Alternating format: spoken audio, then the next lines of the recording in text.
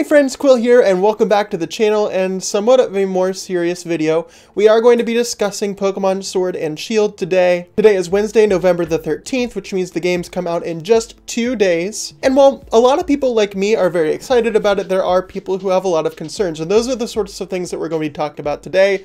Overall, what I think you should get out of this video is if you are finding yourself asking, should I buy this game? I would like to help you answer that question, or at least help you get closer to understanding whether or not this game is going to be interesting to you and whether you should spend the money on it.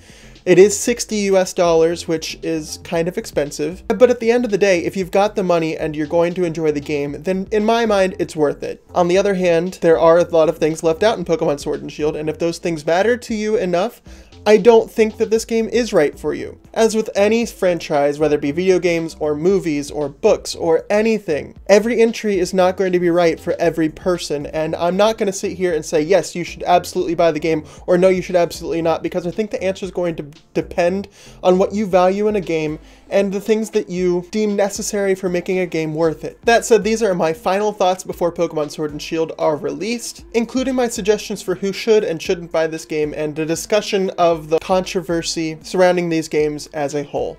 Let's go ahead and get into it. So Pokemon Sword and Shield were announced in February, just over 8 months ago, after yet another controversial game with Pokemon Let's Go, Pikachu, and Eevee. A lot of fans were very upset that the first Pokemon game on the new console would not be a main series game, but instead a sort of spin-off that was not really a spin-off. Let's Go was really weird. This announcement left the fan base energized and excited for the new games that were to come. Shortly thereafter, however, Pokemon did release the information that not every Pokemon would be included in the games from past generations, which left a lot of fans, including myself, a little bit upset about the games and unsure whether or not they were going to be worth it. Particularly angry fans took to Twitter screaming, "Bring back the national dex," and causing a lot of uproar within the community. It was then recently leaked that only 400 Pokemon appeared in the Galar Pokedex. Included in the cut Pokemon were fan favorites such as a bunch of the pseudo-legendaries, almost all of the starters, and legendary and mythical Pokemon. This phenomenon known as Dexit was justified by the Pokemon Company by saying that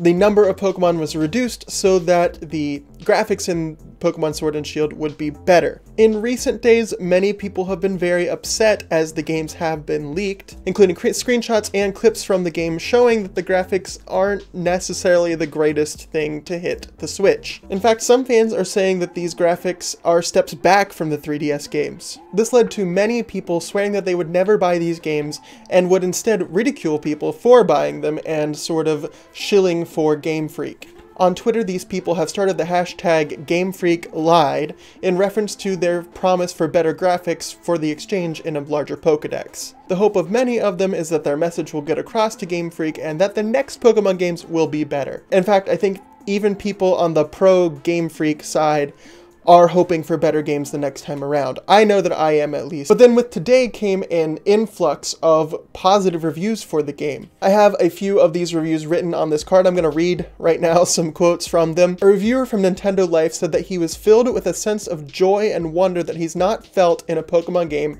for a very, very long time. He rated Pokemon Sword and Shield 8 out of 10. From GameSpot, a reviewer said that this was the best new generation of Pokemon in years, 9 out of 10. And the possibly most hotly debated review was from IGN. This is a quote from Casey of IGN. She says that this is the best Pokemon game I have ever played, and I've played all of them. I've watched a lot of reviews of these games. I've listened to a lot of people on Reddit. I've thought about it a lot myself, and I'm not gonna lie with you guys, in the past 24 hours, I have even considered canceling my pre-order. Don't worry though, I am still going to play it. We are still going to have our playthrough. It should start on Friday, but that's besides the point. I guess what I'm saying is, from the standpoint of someone who's not played the game yet, at the end of the day, there are so many differing opinions from people who have played the game and from people who haven't. And now to the answer of the question of this video. Should you buy Pokemon Sword and Shield? And I don't think that there is a set in stone answer for everybody. At the end of the day, these reviews, those Reddit posts, they mean nothing.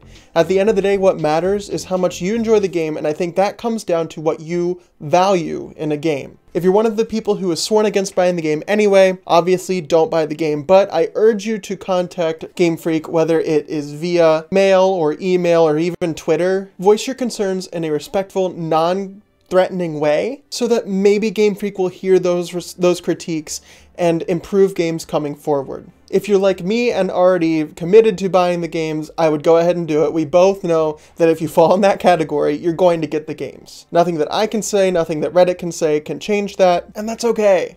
If you enjoy the games, that's great. Now, talking to the people in the middle, people who are unsure whether or not they should buy the games, and people who are probably going to watch this video more than others. From what I've read and watched based on a number of reviews of these games and accounts of people who have played them, if you are obsessed with the visuals of a game and the graphics of a game can make or break it for you, do not play the games. Do not buy them.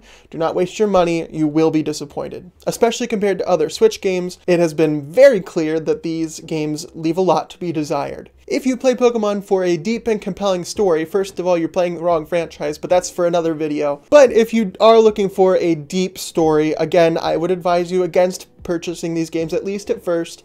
It sounds like their story is not particularly deep, the game is not very extended, and there is a lot of focus on competitive battle. That said, if you are invested in the competitive community and enjoy most the competitive scene and competitive battling and trading and competing against your friends, absolutely get Pokemon Sword and Shield. From what I've read, the story is streamlined, and there have been a lot of improvements made to the competitive scene. Game Freak has made it very clear, both in their interviews and in the leaks that we've seen come out since, that these games are going to be very competitive focused. I have looked at the leaks in depth and can tell you that there is a lot of nuance in the new Pokemon introduced to the region, the new moves introduced to the region, the changes to older Pokemon in the new region. It's a very, very exciting time to be a competitive battler in the Pokemon world. I also say absolutely buy the games if you're looking for an exciting experience. One of the things that all of the reviews focused on was how good the music was, how good the gym battles were, how intense everything felt. All of them basically said that the games are not very good on the story aspect of things, but in terms of the intensity of the game, it feels really great. The wild area is apparently very freeing, and there's a lot you can do in these games that you couldn't in past entries. If you still find yourself questioning whether you should buy these games and none of these categories really fit you, then I urge you to wait for a second. The holiday season is coming up. There's no reason to rush into buying these games. A lot of people are going to be playing them on YouTube. I'm going to be playing it on YouTube. If you don't want to watch my series, that's fine, but if you do, I suggest you subscribe so you don't miss that. By the way, as a side note, I do need some more help deciding which game to play and which starter to pick, so I'll link the last video where you can go vote on both of those for the playthrough I'm going to be doing on this channel. But like I said, if you're questioning whether or not you should get these games even after the advice that I've given you, I suggest holding off for now, watching some people play through the game, whether that's me, whether that's other people. I know that Patters is doing a playthrough. I know that A-Drive is planning on doing something. There are plenty of people who are going to be playing through this game, so you can watch it before you buy it. This is going to be a very divisive title. People are either going to love this game or they're going to hate it. And in a lot of ways, there's no way to tell which you're going to be until you've played the game yourself, or at least watch someone play it. And so I think that's the best thing for you to do right now if you're still up in the air. In short, I'm going to be getting the game. I'm very excited about it. I'm excited about the competitive implications for the game. And my final thoughts are, no, the game is not perfect. It's far from it, but it's a Pokemon game. I love Pokemon games, and I'm going to play it. I'm going to enjoy it. However, I understand people who don't think that's the case for them. And I strongly suggest that if anyone has any problems with the game, that they contact Game Freak, they contact Nintendo in some way. They have to listen to their fan base or they will die as a company. They know that. So like I said, regardless of how you feel, I suggest speaking up. Play the games if you want to, don't play the games if you don't, but respect people who disagree with you. And respect the creators of the Pokemon games. Even if you hate the games, the people who created them are still people and deserve to be respected as people at least. But that will do it for today, my friends. Let me know down in the comments, do you plan on getting Pokemon Sword and Shield? Did my point of view and my advice help you make that decision at all? And if you are buying the games, what's the thing you're most looking forward to? For me, it's got to be the competitive scene. I fall under that umbrella of I love the competitive scene, so I'm going to be getting the games regardless. But like I said, there was a little bit of uncertainty there. But that will do it for this video. Don't forget to hit the like button down below and subscribe if you haven't already. Make sure to catch that Nuzlocke I talked about earlier. And above all else, respect yourself, respect others, and just have fun with these games if you choose to buy them. But that'll do it for this video, my friends. Thanks so much for watching, and as always, see you next time.